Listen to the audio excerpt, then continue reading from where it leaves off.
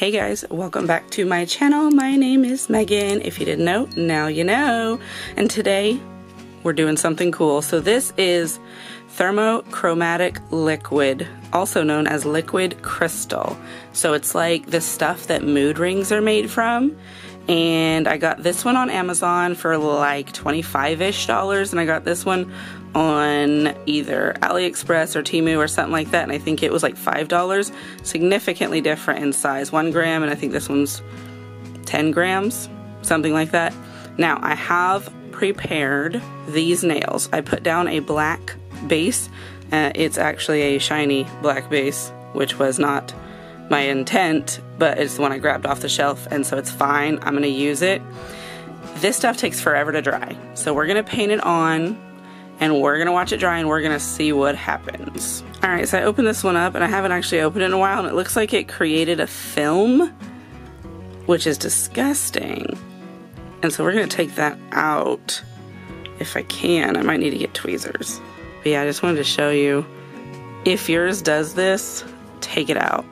I'm gonna let the liquid drip off of it. All right, so this is what it should look like. It's kind of a liquidy texture. We're gonna go in with a bigger brush to be able to paint it on though. Just gonna back that up so we can see a little bit.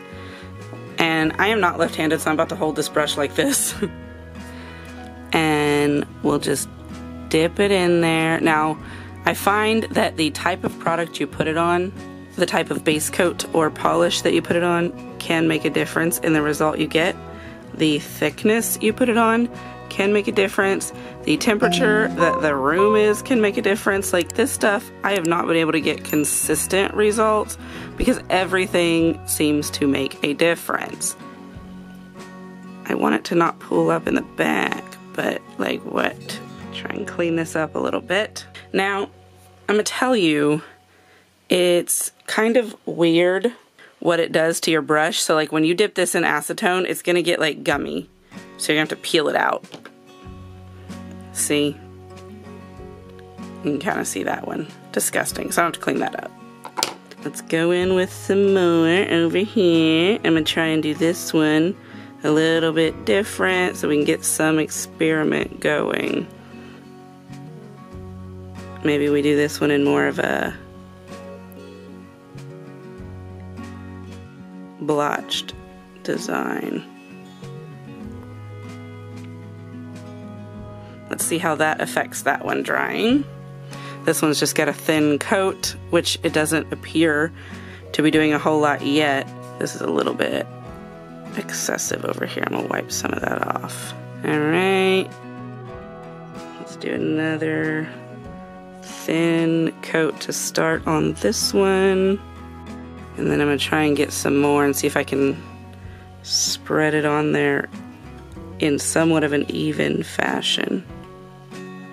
It's not as blotchy as that other one, but it doesn't seem to be easy to do.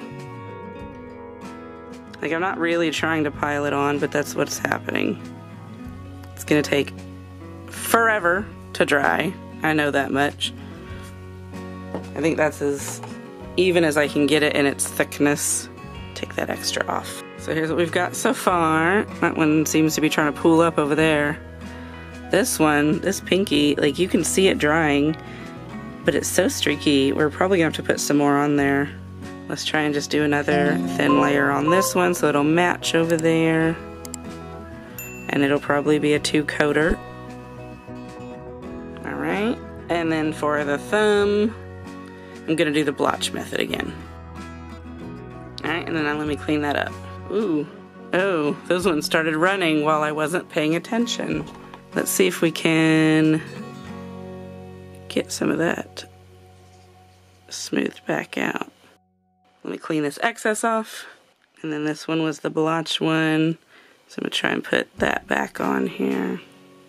All right, so these are gonna take a while to dry, probably 10 or so minutes. I'll check in as we go and see what we get. All right, so I just wanted to check in and show you the progress.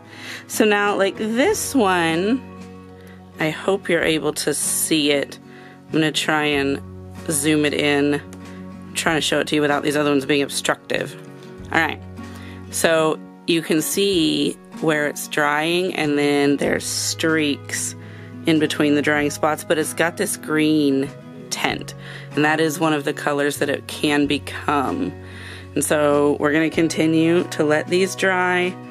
I do think this one is going to need another layer though, but that is okay.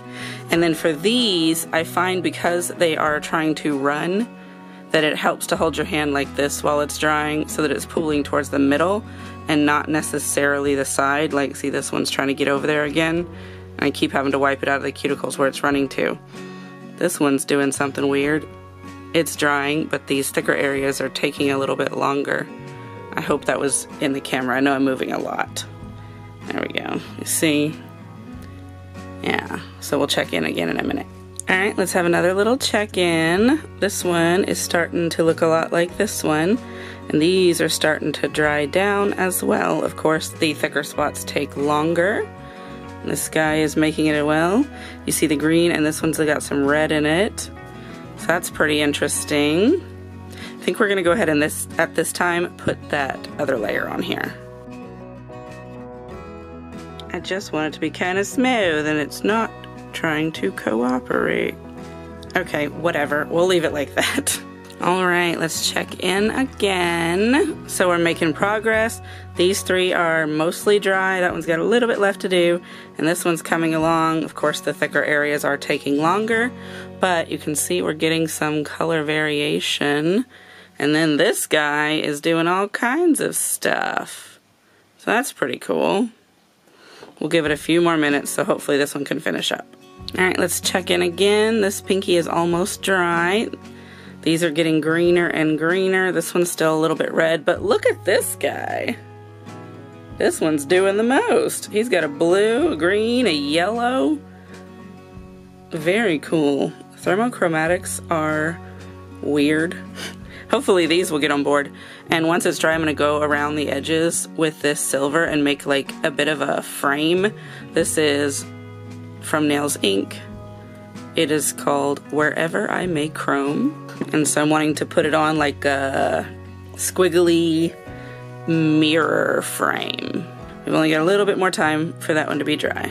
Alright, so that one's just almost dry, but I am ready to go in and start putting some framing on these. And this one's still doing its rainbow thing.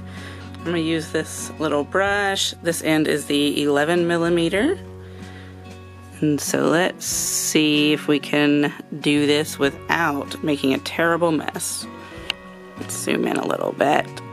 And it doesn't have to be straight, because I'm kind of going for that abstract-y, wiggly, like liquid metal type frame. Wish I could see what I was doing over here. That would be really handy. We're doing it. We're doing it. Not so bad. There we go. That's cute, right? I like it. Let me do it around the others. Alright. So I think that's pretty cute. I'm going to clean up around the edges, and then we'll prepare for top coat. So I think that's dried down as good as it's going to get for now. Zoom this out a little bit. We're going to go in and we're going to put some top coat. We're going to do the Orly Polish Shield. Now, you're going to see a reaction. Top coat will make this turn really dark, but I believe that once it's dried out, it's going to return to its moodiness, but we will find out. Look at that one go. You can already see it changing. It's pretty neat though, right? Let's do the others. Very cool. Alright, checking in. It is drying. As you can see, this one's starting to get a little bit green. They are lightening up a little bit. The thumb still has some of its color, but I just wanted to show you how it's going. Like, it is dry enough to touch, but I think it is going to take a moment to really settle down, and then we're going to experiment with some temperatures. So I think that's pretty good. They've returned back to their weird color. But here's what we're going to do. We're going to apply some heat sources. So, for example, if we were to wrap this in our hand so that our body has a chance to heat it up, let's see. My finger is actually really cold. I can feel it with this hand. Aha! We've turned it blue and peeled up some of our top coat. Apparently it was not good and dry. But look how quickly it's changing back. Let me back that up so you can see. Yeah, see? It's cooling. It's freezing in here. I'm gonna breathe on this one. I would like to be able to do it where you can see it, but also I can get to it because it doesn't stay. Yeah, when I do it, it changes them, but then it immediately goes back because it's so cold in here. Let's see. If I push this here, will it leave a mark? A little bit. Let's cover them up. Ooh, look, that part wasn't touching my skin and so it's still a color. So, I mean, it's working. It's pretty cool. If you were to be outside in the sun, I imagine that could affect it. It's interesting how this one's got this splotchy bit there. I like it. What do you guys think? It's a whole lot of fun. I wonder how different varying temperatures of water would affect it. I bet the same way. So if you're like washing your hands or doing the dishes or whatever, your nails may come out different, and that's fun. Look at it, just even in the time we've been talking, it's been changing and losing the blue, it's going through the green, get us back to that browny yellow, but like, I guess that's for the temperature it is in here. Anyway, I am gonna leave this liquid in the description if you wanna get some and try it out. It's a lot of fun. And if you can apply it in a design, you could have some pretty cool stuff. I am not talented enough for that yet, but maybe one day. But that's it. I am gonna let you guys get out of here. Thank you for all of your interactions. As you know, it does help the algorithm. Please make sure you are leaving me a like if you like this video and be subscribed. That way you're not missing my content. And I'll see you in the next video. Goodbye.